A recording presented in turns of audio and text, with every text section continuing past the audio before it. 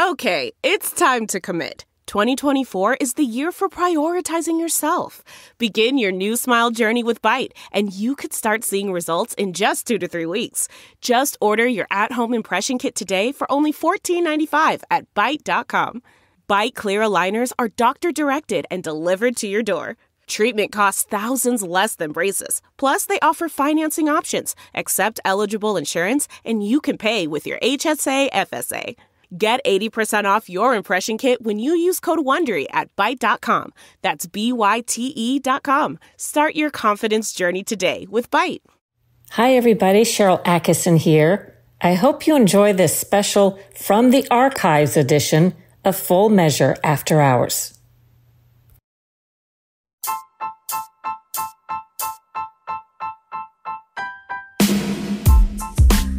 Hi, everybody. Sharyl Attkisson here. Welcome to another edition of Full Measure After Hours. Today we hear from a lead official with the Catholic Jesuits about why they've started paying reparations to descendants of slaves that the Jesuits once purchased to build what's now Georgetown University.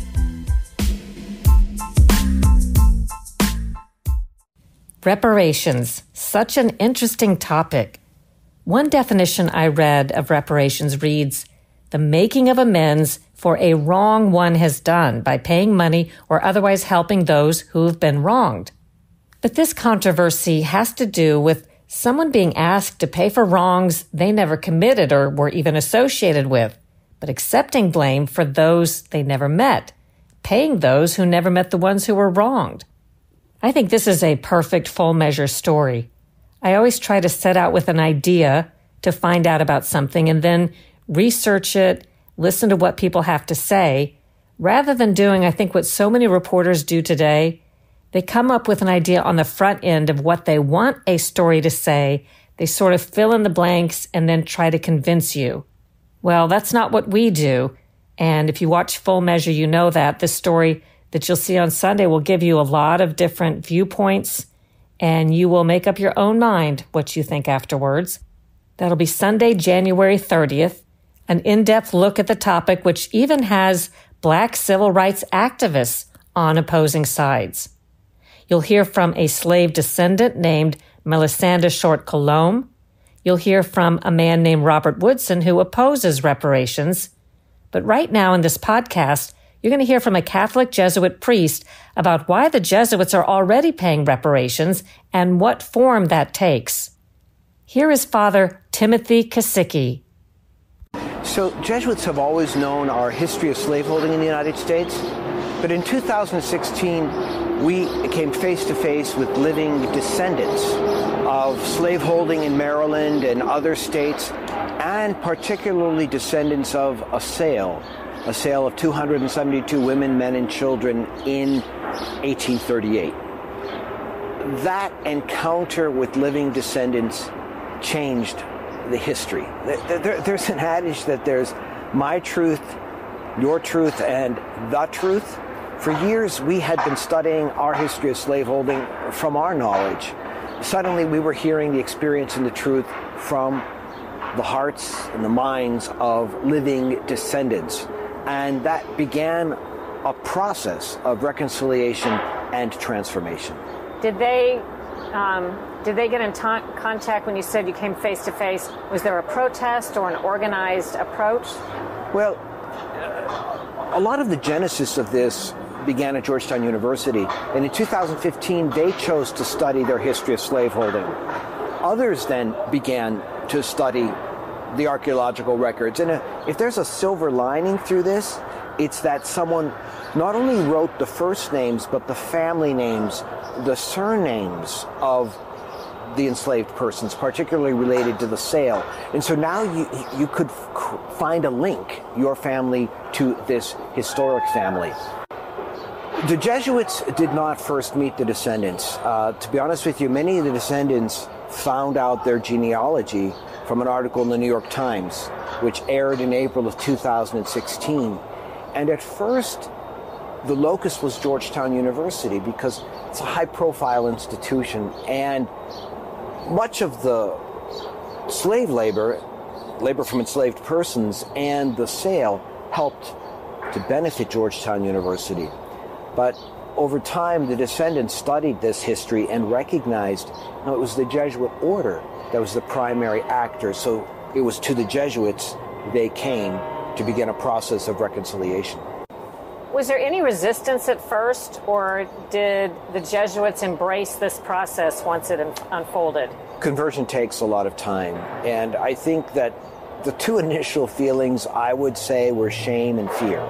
It's a very shameful history, and there's a fear. How can you reconcile? And there's nothing more gut-wrenching than meeting someone whose ancestors you owned and sold. But over a year of conversations before we began a formal dialogue process, relationships began. And I would say that relationships were the key to moving from shame and fear to constructive engagement. What is going to be the reconciliation or the reparation, if you will? What's been decided? So there were multiple descendant groups, and we could never quite agree. So we went to the W.K. Kellogg Foundation, who specialize in truth, racial healing, and transformation, and they sponsored a formal dialogue process. And that was their mantra: truth, racial healing, and transformation. So first, the three descendant groups met, then Jesuits and representatives from Georgetown met, and then we met together to arrive at a way forward. And they were very clear, two things. One, they said, look, we're not going to beat you up about your past, we will about your future. And they also said to us, look, we don't want to sell our ancestors twice. We want something significant, but that doesn't put money in our pockets, but invests in our descendants' future. And so they asked us to partner with them in a foundation, which has now been launched, the Descendants Truth and Reconciliation Foundation, which has three foci: racial healing, the educational aspirations of descendants, and care for elderly and infirmed descendants. Is that something that's going to be built and developed, or it's already going strong? It has been incorporated. The Jesuits have already deposited $15 million into the trust, whose sole beneficiary is the foundation, and we have engaged a major fundraising firm, CCS, to raise $100 million within Jesuit networks. And the goal is to build $1 billion foundation. So the Jesuits have agreed to raise $100 million in the next 3 to 5 years, and then go beyond the Jesuit world to capitalize $1 billion foundation. So reparations in the context of what we're talking about today means moving forward with healing and opportunities and education rather than paying cash to the descendants? That is correct. And I can tell you, we did not know what to do. But through a dialogue process with descendant leaders, realized we couldn't meet with every descendant. With descendant leaders, they were very clear: we want you to make a bold investment in something forward. There is no price. They said to me, there's no price we can put on what you did in the past, but we expect you, using your largesse, to invest in the future. When we hear talk across the nation now of reparations, it may mean different things. In Illinois, in Evanstown, it may mean actually cash payments. It could mean in other places something closer to what you said you're doing. What do you think about that in the larger context, the conversation about reparations? I think as a nation, we are still learning how to reconcile with our past. I don't know that there have been many serious efforts in the United States at reconciling with slaveholding. There have been many efforts to study our history, and I think there have been many projects within institutions to respond to it.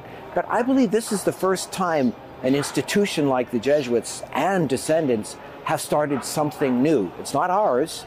It's not exclusively the descendants. It's something new. I'd say it's a model for moving forward. And we're very clear. We respect all models for repairing the damage that slavery has caused. However, this is the model that the descendant leaders from our past have invited us into, and we're proud to join with them on it.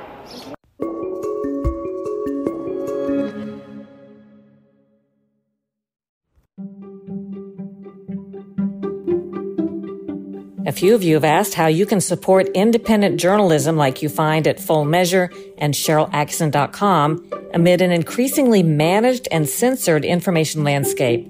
At my website, Google Ads and Facebook have censored factual, footnoted, and cited posts, and Google demands daily that I remove dozens of pages from my website, which I won't do. These are factually accurate, cited news stories on topics that powerful interests apparently don't want you to know about.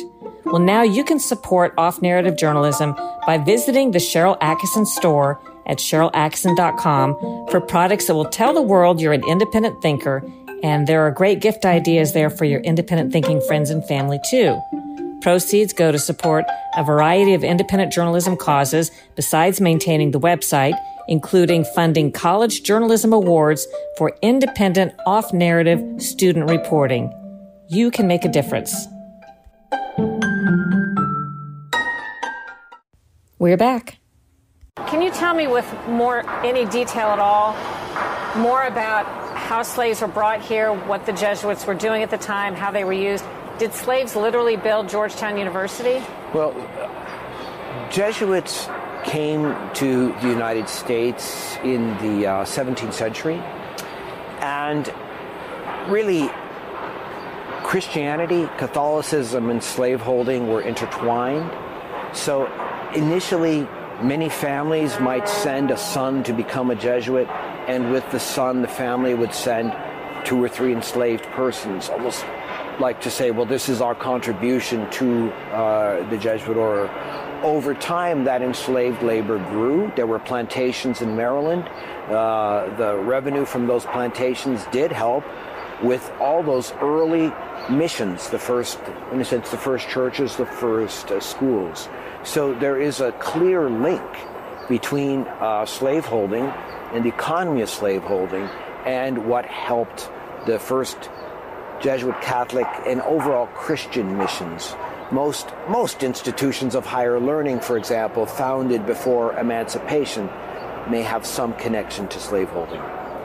We are speaking to some critics that just don't think reparations are a good idea, including an African-American civil rights leader of his time who says he thinks this weakens African-Americans today, puts them in the position of having a handout instead of understanding that, he says, problems today in the black community have much to do with internal factors that they're not addressing. Well, I can't, as a white Catholic priest, I can't speak to the experience of African Americans, but I can say what I've learned from these descendants, and they've been very clear with me. Look, we're not looking for handouts. We're looking for Jesuits to do what you've always done. You've always tried to be part of new initiatives that build a more just society, that repair the human family, that promote education, that care for the aged and infirm. They said, this is work of the church. We're just asking you to continue this work in partnership with us on something as noble as racial healing. I would say, again, speaking from the perspective of someone who is white, that the sin of racism is still prevalent, not just in our society, it's also prevalent in our churches. And it's going to take more than just a Sunday sermon to help heal it. I think it's going to take programs like this foundation to try to address it. Tell me about the apology. There was actually a formal statement made? In 2017, around Emancipation Day in Washington, D.C., there was an event at Georgetown in which, amongst other things, I apologized for the Jesuits' history of slaveholding. And some might ask, what does an apology do? I think first and foremost, it's a recognition that this happened, that we did this, and that it was wrong. And that's one step, because in the apology I said, we resist moving on, but embrace moving forward. And moving forward meant we had more work to do. But I think that act of apologizing, of admission, and contrition can lay the ground for a fruitful partnership. Now, you might ask yourself, and I've certainly had this thought cross my mind, and I've heard other people say, why should we be talking about paying the descendants of slaves reparations before we talk about paying Native Americans reparations? In fact, there are a lot of categories of aggrieved populations who could argue that they are owed something. Well, this is one interesting thing I learned. You might not have heard as much about them, but billions of dollars in reparations of some kind have been paid already throughout American history. We can go back to 1848, when a freed black woman named Henrietta Wood, she was working as a housekeeper, when a white man kidnapped her back into slavery, supposedly took her back across state lines to a place where slavery was still in practice, held her for another, I think, couple of years. She was freed again after the Civil War. Well, she went to court, sued for damages and wages, and she won an award from an all-white jury. That's probably the first record of something that sounds anything like reparations as a result of slavery, paid directly to the person who was in slavery. Well, since then, looking around, there's been a lot of tax money, both at the federal, state, and local level, that's paid for some kind of reparations program. Back in 1971, I didn't know this, maybe some of you did, but Alaska Native Americans got $1 billion and 44 million acres of land as part of something called the Alaska Native Claims Settlement Act. Then in 1988, for example, American taxpayers gave $1.2 billion to living Japanese Americans who've been held in detention camps during World War II. Again, this is money paid directly to the people who were injured, not to their descendants. But anyway, that money added up to about $20,000 per person given to 60,000 living Japanese Americans. I haven't heard anybody argue since then that the descendants of the Japanese Americans are owed something, although maybe that's because the originals were actually paid, those who are still living. As to whether there should be one big federal settlement for slavery, that remains to be seen. There have been congressional proposals, really proposals to study a federal reparations program, and that hasn't seemed to go anywhere. From the standpoint of the slaves and their descendants, there's an interesting website you might want to check out. It's got some fascinating original material on the subject. It's called slaveryarchive.georgetown.edu. slaveryarchive.georgetown.edu. Let me just read you a little bit from one selection you will find there. It's called You May Sell Isaac. The Jesuits arranged the sale of Isaac Hawkins, an enslaved man jailed in Baltimore, 1843. The description of this item says, this series of letters from 1843 illustrates the Maryland Jesuits' attempts to sell Isaac, an enslaved man who appeared to be fugitive since the fall of 1838. The Jesuits received news of Isaac's whereabouts after he was arrested in Baltimore. The bailiff, Samuel H. Redgrave, wrote to the Father Superior of the Maryland Jesuits in August of 1843, and after arranging the sale of Isaac, he received a commission of 20%. According to these letters, Isaac was sold to the person who owned his wife, Isaac's wife. Isaac was sold for $250. Before his sale, a Jesuit planned to meet with Isaac and ask the bailiff in Baltimore to assure Isaac in, quote, the name of his lawful masters that no violence at all, although the most legal, will be used in this regard. Then it includes the 1838 bill of sale that lists two enslaved men named Isaac, both of them members of the Hawkins family. Isaac Hawkins's fourth son ran away before the sale was completed, and the series of letters is assumed to be referring to him. And I will read from one page. Interesting to hear how they spoke to each other, how they really spoke, not in the movies, not just how we think they spoke to each other, but this is an actual letter. It says, this letter was written August 14th, 1843, to Bailiff Samuel Redgrave in Baltimore, even has the address. On next Wednesday morning, 16th, I intend to go to Baltimore and wish to speak with you about the affair you have communicated to me in your late visit here. But since the morning cars arrive at the ticket office at 8:30, bet that means 8:30, and you told me that you would leave your house at 8, I wish you could call the Washington ticket office on Wednesday morning at the arrival of the Washington cars where I shall also wait for some time after the arrival of said morning cars in order to meet you there. Meanwhile, plan to arrange things in such a manner that after our meeting, I may have an opportunity of speaking with Isaac, in your company or not, it is immaterial. You may assure him that no violence at all, although the most legal, will be used in his regard. I give this assurance in the name of his lawful masters. Please, therefore, if convenient, to arrange the affair in the above manner, in order that shortly after my arrival, I may conclude something and may have my time free for other affairs, having to return home by the evening cars. Another letter written, looks like a couple of weeks later, September 4th, 1843, to the same man, Bailiff Samuel Redgrave in Baltimore, says, owing to a temporary absence of the superior, I could not acknowledge sooner your letter dated August 25th. You may sell Isaac if we can agree on the price. Of this, however, I shall speak with you, as I may also enter in some arrangement concerning 10 other servants, fugitives since the fall of 1838. I wish, therefore, to know if you will be in Baltimore next Monday, 11th.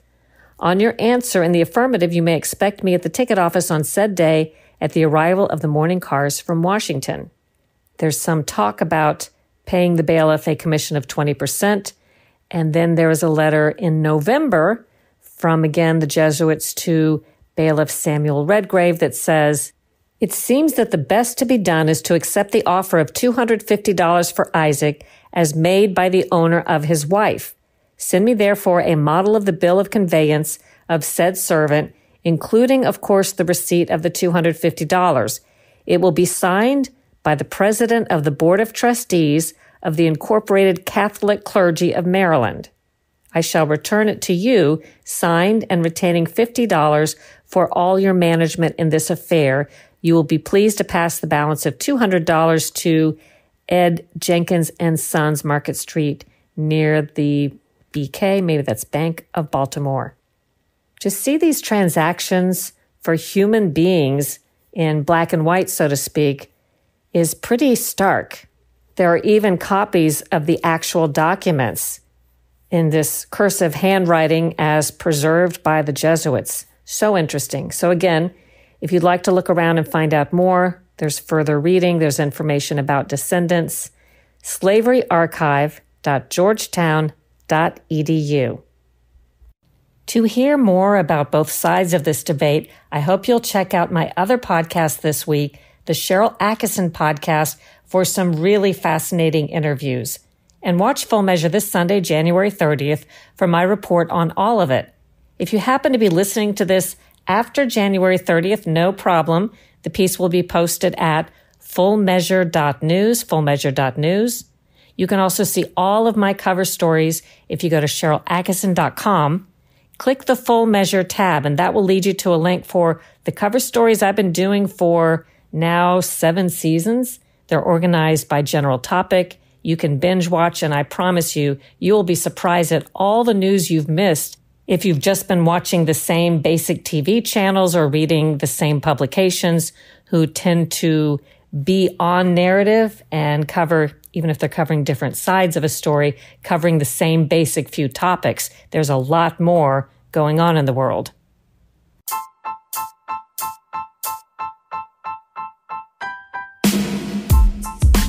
I hope you enjoyed today's podcast. Don't forget to visit SharylAttkisson.com and the new store under the store tab at SharylAttkisson.com for products that will help you support independent journalism and put a smile on your face and show people where you stand as an independent thinker. Do your own research, make up your own mind, think for yourself.